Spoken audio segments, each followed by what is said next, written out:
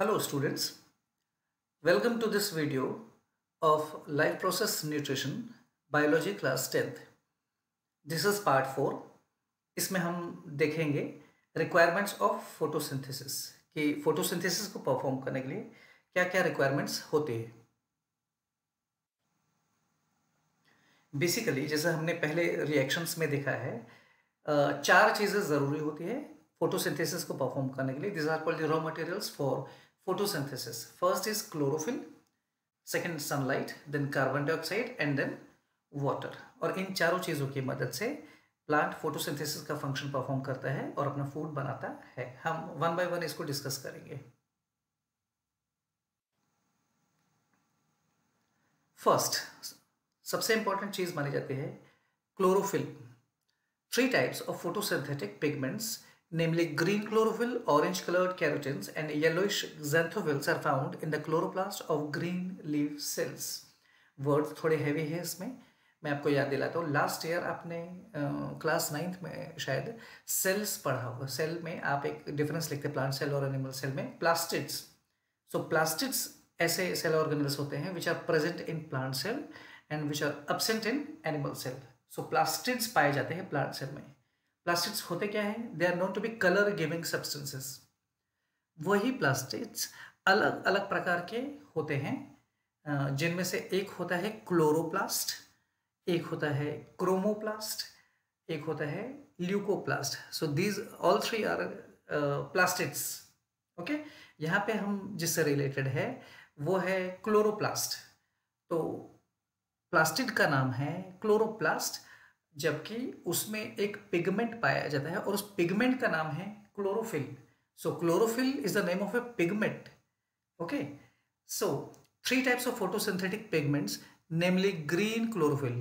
अच्छा, जैसे प्लास्टिड्स 3 प्रकार के होते हैं, क्लोरोप्लास्ट, क्रोमोप्लास्ट एंड ल्यूकोप्लास्ट, वैसे ही क्लोरोप्लास्ट के अंदर भी और भी पिगमेंट पाए जाते हैं. सिर्फ क्लोरोफिल ही नहीं, और भी पिगमेंट पाए जाते हैं क्लोरोप्लास्ट के अंदर, जिनमें से एक होता है ग्रीन कलर का क्लोरोफिल, ऑरेंज कलर्ड कैरोटीन्स और येलोइश से कलर के xanthophylls. ये तीनों ही पिगमेंट्स हैं जो क्लोरोप्लास्ट के अंदर पाए जाते हैं.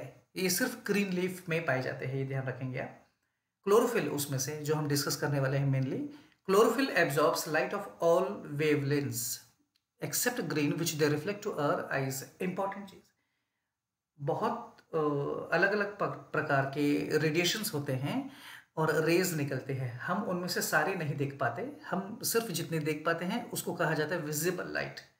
विजिबल लाइट जो आपने पढ़ा होगा VIBGYOR spectrum, VIBGYOR, violet, Indigo, blue, green, yellow, orange and red etcetera. Okay, सो हम सिर्फ उतने ही पार्ट को देख पाते हैं. तो और अलग अलग कलर की वेवलेंथ जो होती है लाइट की, वो अलग अलग होती है.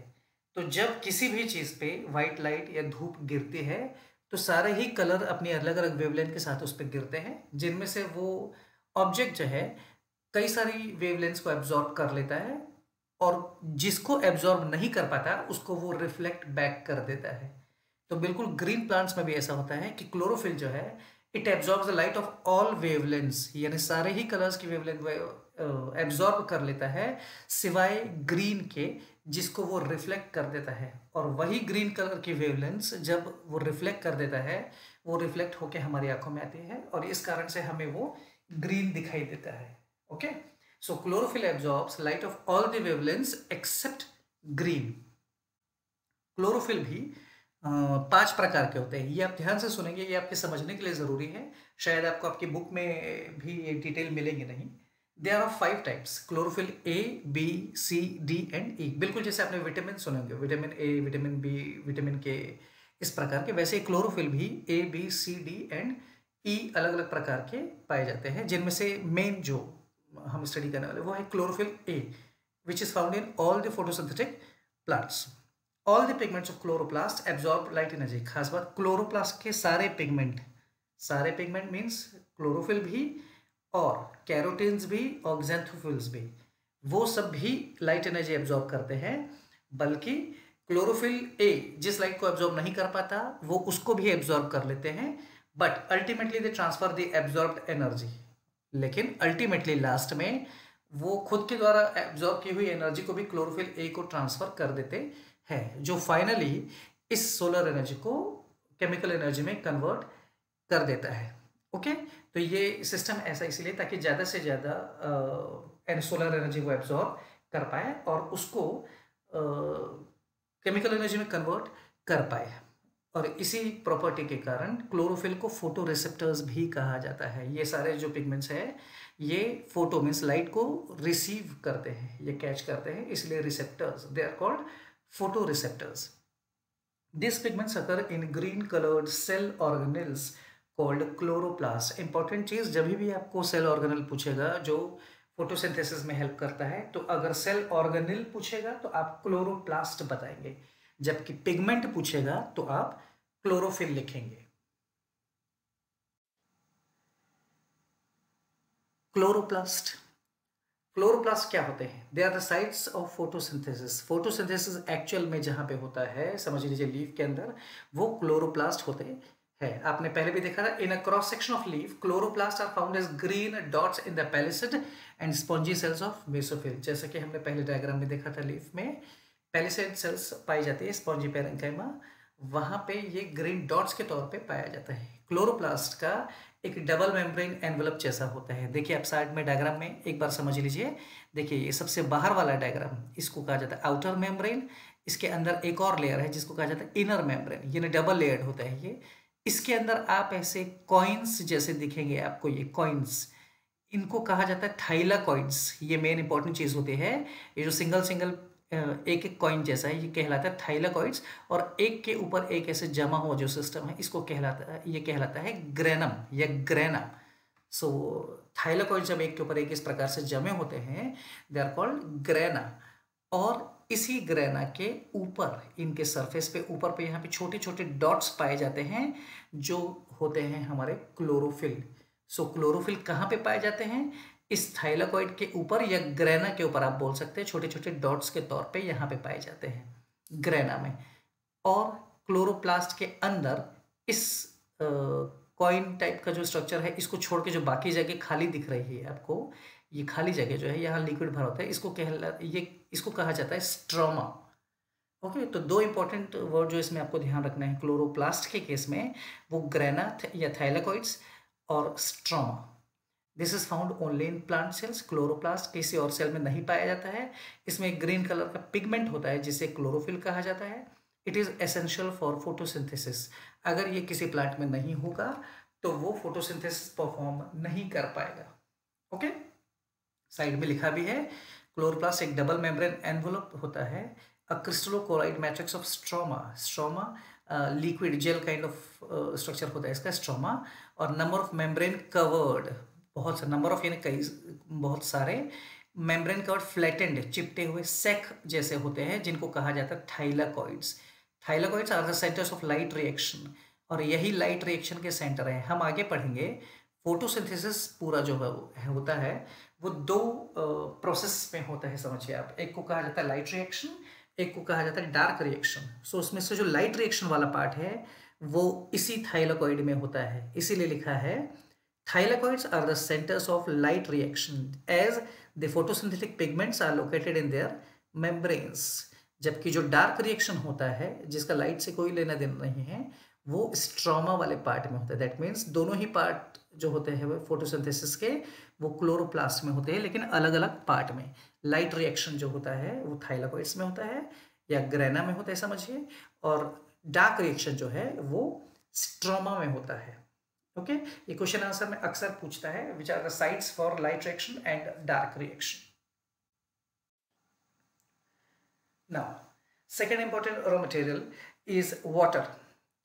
Plants absorb water along with the minerals from the soil through their roots and root hairs. Plants जो भी पानी absorb करते हैं, पानी और पानी के साथ साथ मिनरल्स, हमारी बॉडी को भी बहुत सारे मिनरल्स की ज़रूरत पड़ती है जो हमें पानी के साथ मिल जाते हैं। पानी में कई प्रकार के अलग अलग मात्रा में मिनरल्स पाए जाते हैं, इसलिए हम जो पानी पीते हैं उसको मिनरल वाटर नॉर्मली बोलते हैं। तो प्लांट को भी बहुत सारे मिनरल्स के साथ ये पानी चाहिए होता है जो सॉइल से लेता है, और रूट्स और रूट हेयर की मदद से ये उसको एब्जॉर्ब करता है, जो प्रेशर से अंदर खिंचाते हैं डिफ्यूजन ऑस्मोसिस से, which is then translocated up to the leaves, और फिर वो नीचे से खिंचा के पानी धीरे धीरे करके ऊपर जाता है थ्रू द स्टेम। आपने लास्ट ईयर पढ़ा भी एक जाइलम एंड फ्लोएम, तो जाइलम वाटर और मिनरल्स को ट्रांसपोर्ट करता है। हालांकि जितना पानी प्लांट्स एब्जॉर्ब करते हैं, 99% of the absorb water is lost through transpiration.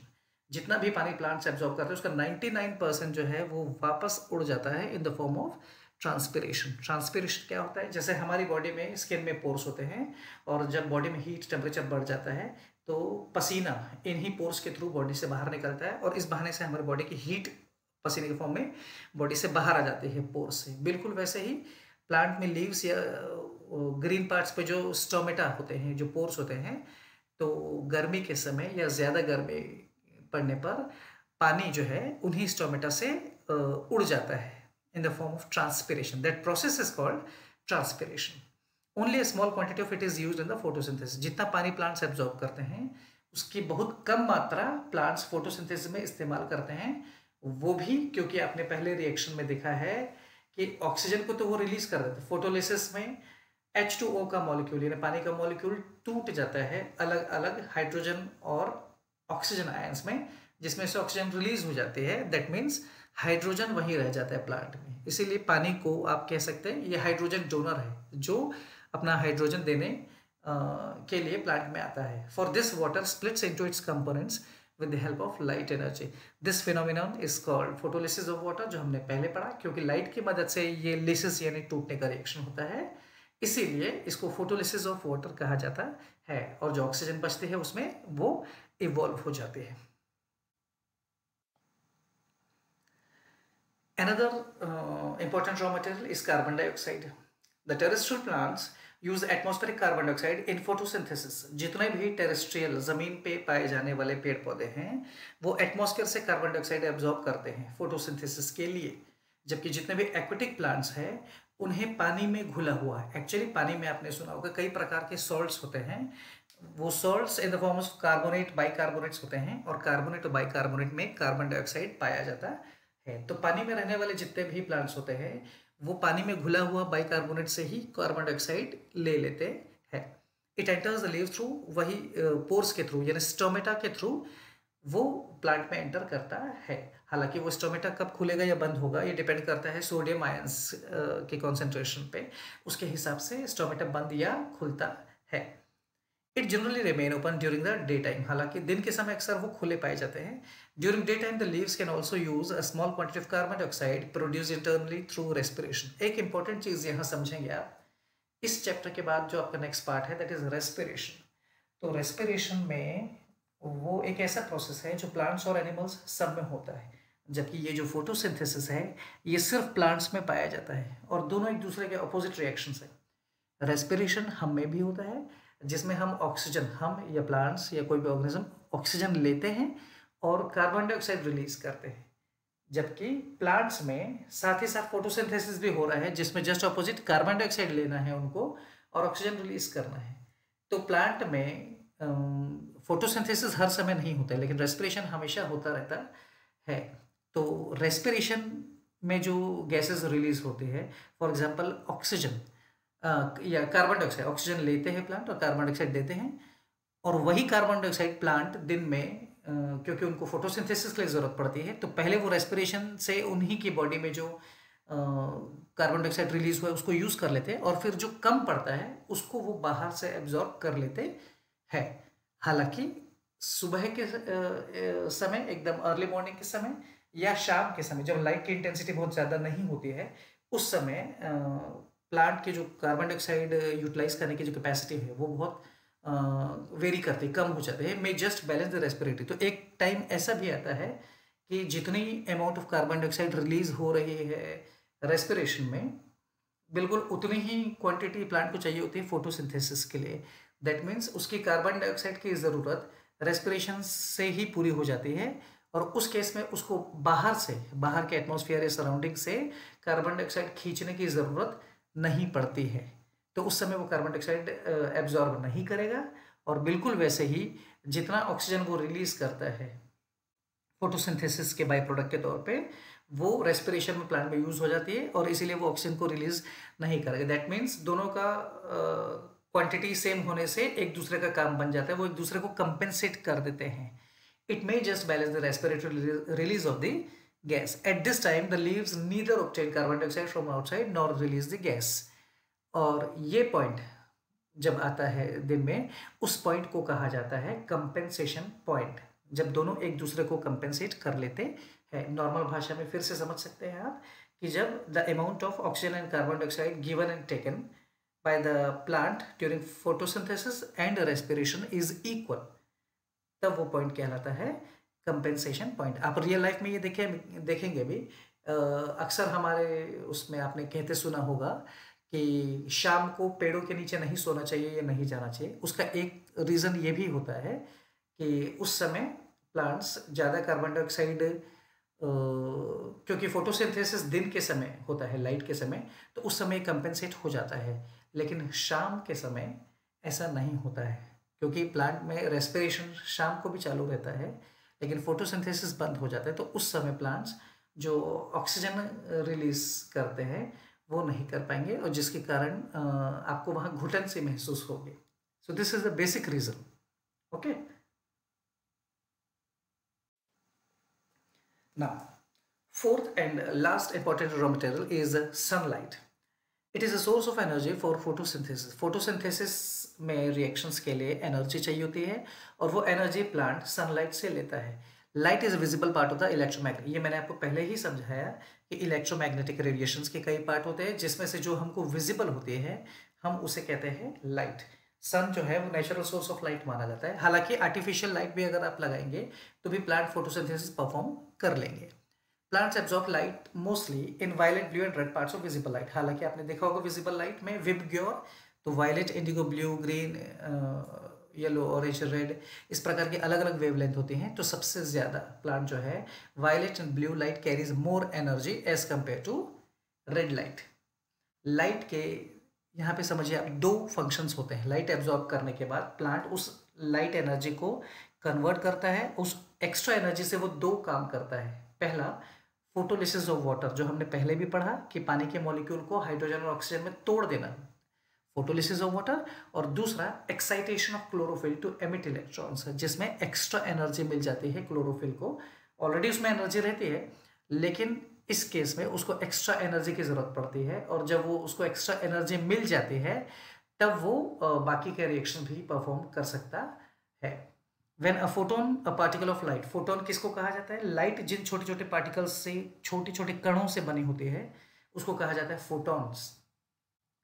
तो when a photon a particle of light is absorb by a molecule of chlorophyll, तो जब कोई क्लोरोफिल का मॉलिक्यूल उसके फोटोन को, लाइट के पार्टिकल को यानी फोटोन को एब्जॉर्ब करता है, तो उसमें पहले से भी थोड़ी सी एनर्जी होती है खुद में भी, लेकिन जब वो फोटोन को एब्जॉर्ब कर लेता है तो उसका खुद का एनर्जी लेवल जो है वो बढ़ जाता है, and it reaches the excited state.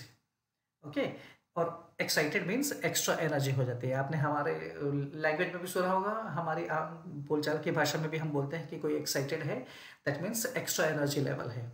Okay, this energy is used in splitting the water molecules, और इस एक्स्ट्रा एनर्जी का इस्तेमाल प्लांट जो है वो पानी के मॉलिक्यूल को तोड़ने में करता है। तो ये जो रिएक्शन होता है, the splitting of water in the presence of light is called photolysis. Photo क्योंकि लाइट है, और लिसिस मीन्स क्योंकि ये तोड़ने वाला रिएक्शन है। इन लोग लाइट की एनर्जी का इस्तेमाल पानी के मॉलिक्यूल को तोड़ने में करते हैं, इसीलिए इसको कहा जाता है फोटोलिसिस।